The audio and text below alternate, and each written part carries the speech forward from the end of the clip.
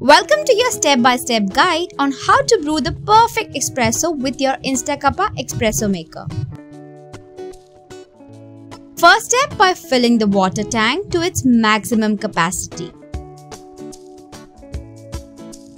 Next, press the power button to turn on your InstaCuppa Espresso Maker.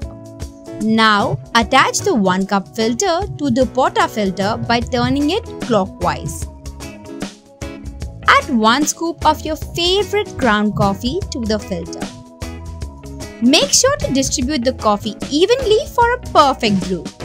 Tamp the coffee firmly to ensure a rich and full-bodied espresso. Now, attach the Porta-Filter to the espresso maker by locking it anti-clockwise. For a single espresso, simply press the 1 cup button.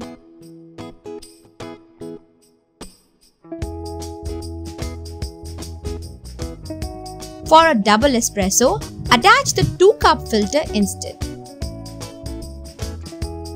Add 2 scoops of ground coffee. Remember to tamp the coffee firmly once again. Lock the Porta-Filter in place. Press the 2 cup button for a double espresso. And there you have it.